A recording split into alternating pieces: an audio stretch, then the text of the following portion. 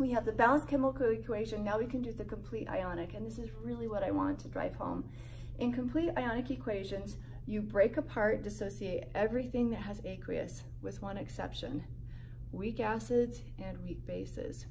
So I come to HF, and this is what you'll see on a test that will trick students.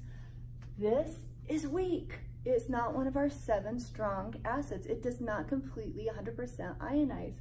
Do not dissociate it. Even though it has aqueous, don't break it apart. So you've got 2HF aqueous.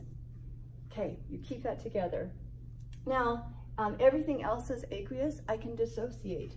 This calcium chloride, it is an ionic compound that's soluble. It's going to completely dissociate. And I had a calcium 2+ and 2 of the chloride ions yields. I'm going to, let's see, do that. Hydrochloric acid is a strong acid. 100% is going to ionize. So this will be 2H+, and that's also aqueous, plus 2Cl-. Need to see, yeah, you can see that, aqueous, plus, ooh, check that out right there, solid. Solids, liquids, gases, we don't dissociate. So that is going to be calcium fluoride solid. Now, we're going to find spectator ions. Anything that's the same on both the reactant and product side.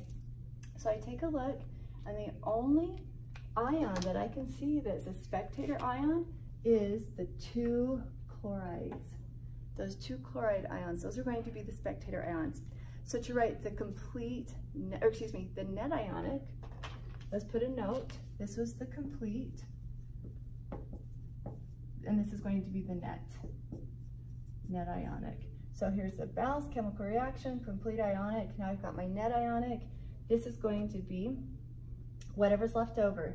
2 moles of the hydrofluoric acid plus 1 mole of the calcium ion yields 2 moles of hydrogen ion plus 1 mole of a calcium fluoride solid.